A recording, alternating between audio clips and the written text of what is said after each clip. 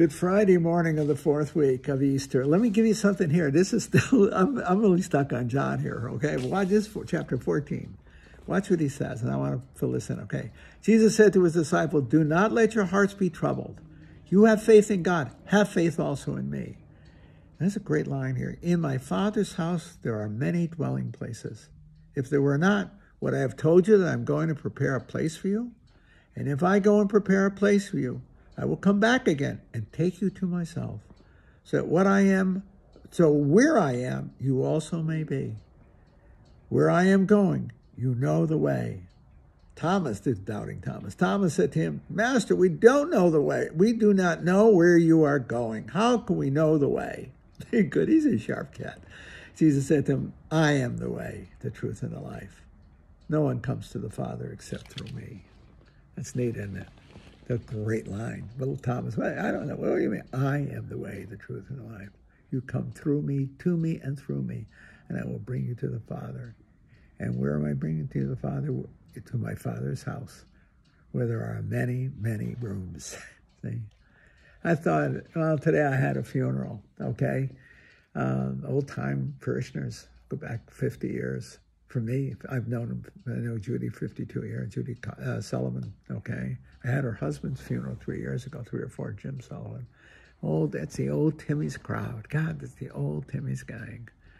Of course, they've got their children and grandchildren and great-grandchildren. But I got to say, my homily this morning, for whatever it's worth, I'm so conscious.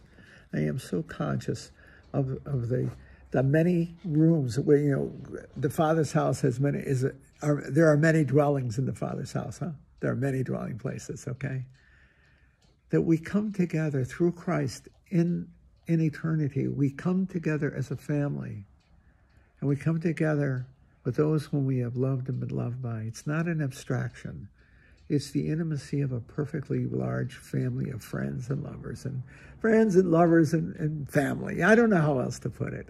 But what I was thinking this morning, because it was the funeral, that Judy is now with her husband again. And we will one day all join together again. You see, now without tears or sorrow or loss, but in the fullness of life itself, the fullness of the intimacy of love itself. And I told him a story, whatever this is. I think I must have, I don't know, I had the time I'm repeating myself, the other half of the time I'm repeating myself. But I remember when I left Italy in '73, I visited my family there. I was with my mother and dad, and we went to Lucca, where my grandmother family lives, her sisters, okay? And it was interesting. So it's my mother's side we visited. And as we were leaving, knowing that I was very unlikely ever to see them again, okay, or they would ever see me. They were old. They were as old as my grandma. They were in their late 80s. This was 50-something years ago, okay? All right, this is 1973. It's 50 years ago. At that time, I was what? 42 years old, okay? All right? No, 32 years old. What am I saying? I flunked math, okay? Whatever. But it was what my great aunt said to me. That's all the point I'm trying to make. She said, Raimondo, ci vediamo in paradiso. We will see, Raymond, we will see each other again in paradise. Ci vediamo in paradiso. We will see each other again in paradise. Isn't that a story? Isn't that marvelous?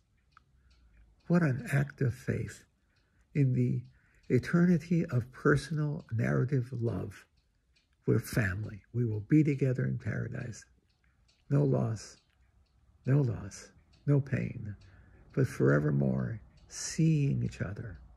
Remember I told you what my friend Sarah, her grandmother, said so eloquently, before you can love Sarah, you must first see her. That word seeing is a powerful word. It doesn't mean to look at or to figure out. It means to see with a heart open to love. So when my great aunt said to me, ci vediamo in paradiso, we will see each other, that's with the intimacy of love. We will love each other again, now forevermore in paradise. That's John's gospel. The many places, the dwelling places, they're not motel rooms. The many places are places of the heart in which we will all be together again forevermore. When I was thinking of that this morning at Mass, because this was a couple that goes back to my Timmy's days, that was 1971, and onward, okay? How many of that generation, the generations that I was with and were friends with and went to all the parties with and all the rest, they're all gone. They're all dead. So many are dead. My best friends, Junie, God, her husband, Bill. God, Dick is dead. Dick Heinrichs is dead. So many. But I grieve for them with hope that in the Father's house there are many dwellings, and that we will once again be in the intimacy of the communion of love and life. We will see each other again in paradise. My great-aunt nailed it. Ci vediamo in paradiso.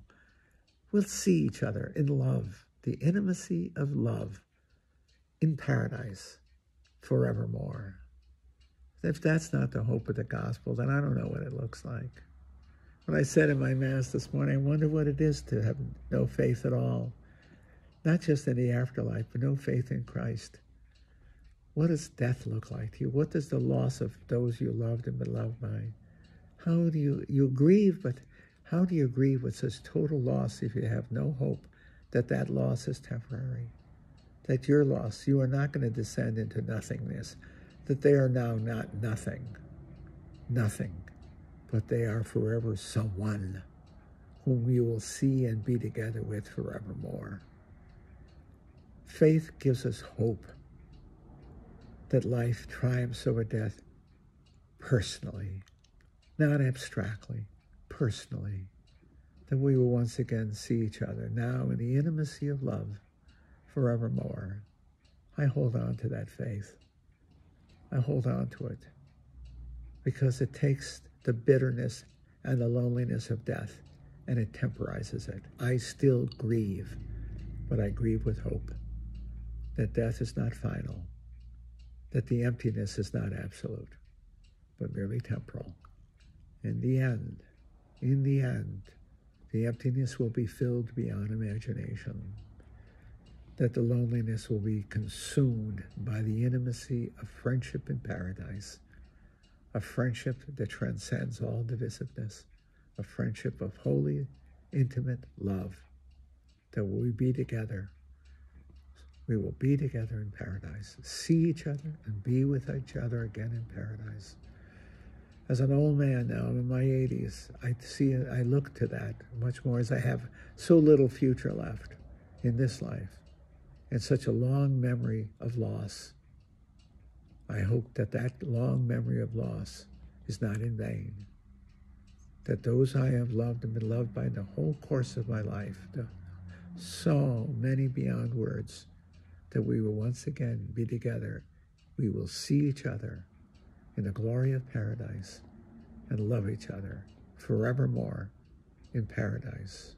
That with my great aunt, we can say from the depth of our hearts with confidence and trust and hope, Ci vediamo in paradiso.